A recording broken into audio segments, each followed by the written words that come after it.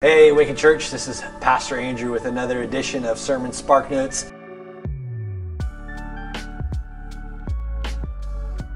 From Pit to Prince, we looked at the story of Joseph. And week one, we looked at the whole story of Joseph. And we read Genesis 37 through 50 together as a church. And then this last week, we preached and taught on those passages. And we did a top 10 list. And we looked at Joseph and we looked at his brothers. And we are going to look at Jacob in our Sermon Spark Notes right now. And there's two things about Jacob that I think are very important. Two things that the story teaches us. Because one of the things that we talked about on Sunday was the story is not about a coat. The story is not about this Technicolor dream coat. It gives us lessons that we can learn about the plan of God and the story of God. So two things for Jacob. One, if you remember, Jacob is older at this time. And I think this is what's profound and amazing, because some of you might find yourselves like this, or you will be shortly. You've aged, things are different, you're not as strong. This is where Jacob's at in life. And he's forced for the very first time, it says in chapter 43, that when he sends his sons off to go buy grain, he says, may you find mercy from God. And Jacob leans into God's mercy. And this is one of the first time he does this. If you remember his life, he got what he wanted with his birthright. He got what he wanted with his blessing. He got what he wanted with his wives, with his flocks. He even got what he wanted from God by wrestling with him. But now at the end of his age, he's looked at life and he's a shattered man.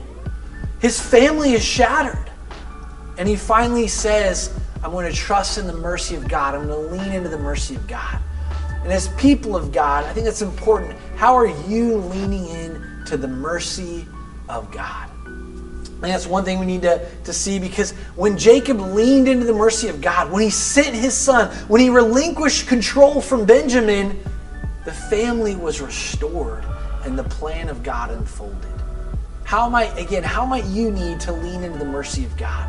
The second thing that we can learn from Jacob is this. Jacob leaned into the mercy of God. And when you lean into the mercy of God, things happen. As we follow the story, we find out that this family is restored and Jacob is brought down to Egypt, and he ends up blessing Pharaoh. He ends up blessing Joseph's son, his long-lost son who he thought was dead. He blesses his children, and then he blesses his entire family. When we are able to finally lean into the mercy of God, it helps us to bless others. And this was a teaching series that we did in the summer. How are we blessing others? And then I think the second thing that it does is we lean into the mercy of God. It allows us to worship God for who he is and what he's done. So again, this is what leaning into mercy does. It allows us to bless others and to worship. And so these are all things that Jacob had to learn. He had to learn to lean into God's mercy. And once he did that, he was able to bless and worship in the right ways. And so these are just a couple of things that the text shows us from Jacob.